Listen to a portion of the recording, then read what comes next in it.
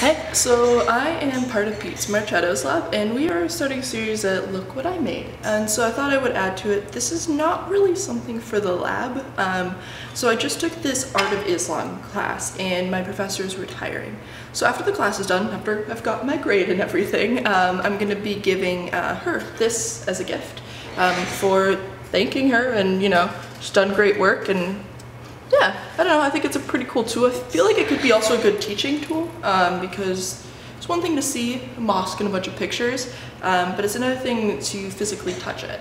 But fortunately the printing didn't turn out all that well. I don't know if you can see here, but a lot of these columns kind of didn't really hold up time. So right now I'm going through, snipping off some plastic and kind of trimming it up, and then I'm going to be probably melting the plastic. I might also use glue, we're going to see on that, and seeing if I can reattach them. I've heard there are also another way, so I'm going to play around and see with what works the best. But this is what I made this week, and all the credit I will link down below. The person who actually made the model, because I didn't do that, I just put it on a 3D printer, which is not as impressive, but still thought it'd be cool. See you later.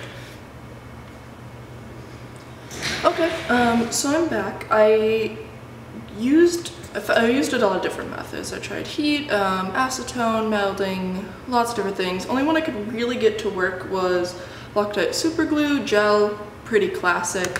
One of the problems I had with it is the finish wasn't great. You ended up with these little white spots. I so far have covered with them with an Expo marker, but the finish, all in all, not really that great. I think I'm going to try something again. I'm going to leave this one alone, but in future prints I'm going to play around with it, because this is great, I think, for attaching big pieces together. When you're attaching tiny little pieces, if one little piece gets off and you're trying to do some fine detail, I had some problems. But anyways, so hey Rolf, hey Pete, look at what I made.